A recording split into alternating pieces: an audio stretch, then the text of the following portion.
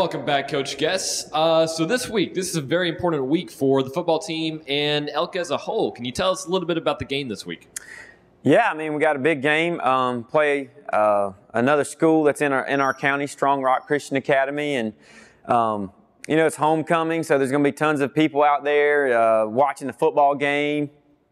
And so, you know, alumni are coming back, so they're going to want to see what the football team looks like. And so, I mean, I'm excited about it. You know, and obviously in Elka football, it's you know, it's just it's another week, it's another opportunity, and we you know, our theme all year long is to get better each and every day, get better each week. So, hey, we had a great game last week versus Our Lady of Mercy, played really well. We want to make sure that we continue to progress. Hopefully that we're playing better this week than we did last week. The coolest thing I think about this season is each week we have gotten a little bit better.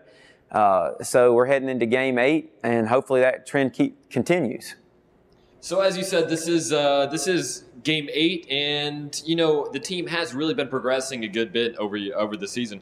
You know, I think we've addressed this before, but really based off what you've seen lately, what are your expectations for, you know, going into the playoffs and the regional championships and so forth?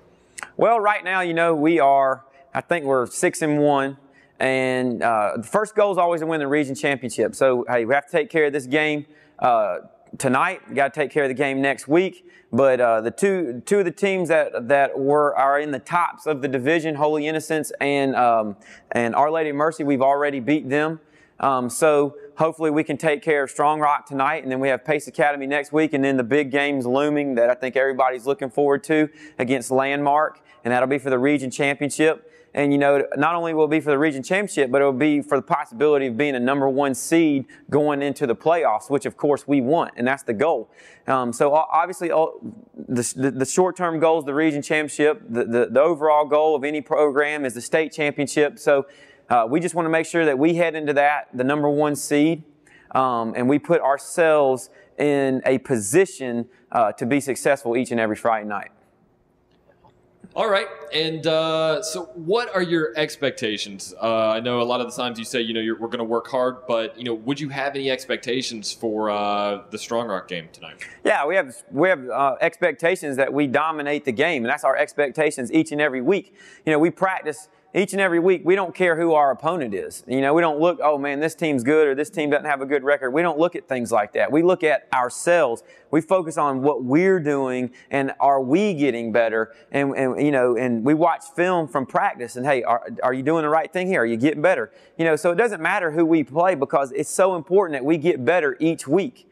And we know this. We know that if Elka does not beat Elka, we're going to win the football game. We really, truly believe that. We believe we have the best football team in the state in our classification. And so it is extremely important that we continue to progress and we continue to get better. And at each and every game that we go out there, we don't make mistakes and we dominate the football game. We dominate the line of scrimmage and we physically beat our opponent. And that's our goal each and every game. All right. Now, you mentioned improving, watching film. Can you tell us a little bit about what the coaches and what the players are doing to actively improve after every single game?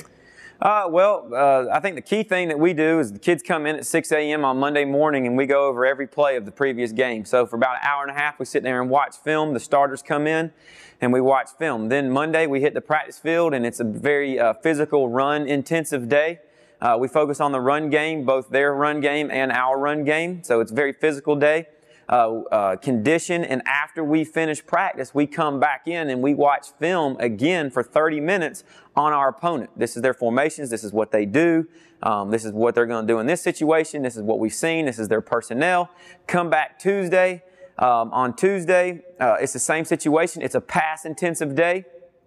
But it's a fun day because at the end of practice for the last 20 minutes, it's a very, our offensive pass game goes against our starting defense. And we're running plays against them and they know it's pass and they're coming after us and it's a tough situation. And what we want to create is a little bit of adversity for the offense. I mean, obviously we have two D1 corners. two D1 defensive ends, and it's hard to block them. And they're coming after Dalton, and they're making our offensive line work. So we come back in after that, and we watch film of that practice on Tuesday. Our offensive players come in at 7 a.m. on Wednesday morning to watch film. Defensive line was in this morning at 7 a.m. to watch film. So these are things that we do. Wednesdays is a practice day that it's got all phases of the game in it. We work everything. We probably rep about 120 plays during that time. We film it all. So today we'll go out and practice for about 40 minutes, just walk through some things, come back in. Defense will go watch their whole practice. Offense will watch our whole practice, correct all the mistakes. So hopefully tomorrow night everything's flawless. All right, and going into this next game, have there been any players that have really stood out more than usual, maybe? Last week we had a kid that, Davis Reynolds, he had 2 interception returns for a touchdown. He had a 40-yard interception return and a 70-yard interception return. And that kind of shocked us. I mean, Davis Reynolds really stepped up last week. It was awesome. He was where he's supposed to be. He was doing his job.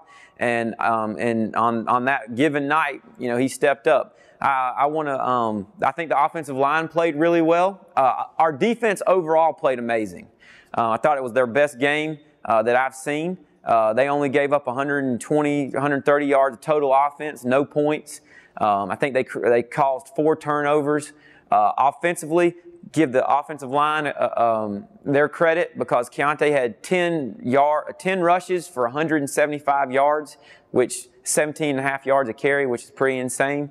Dalton did well. Receivers did great. So, we're just playing hopefully each and every week we can congratulate the whole team because that means we played an overall great game. Of course. So, all right, that's it for this week, and best of luck versus Strong Rock. Thank you. Thank you, guys.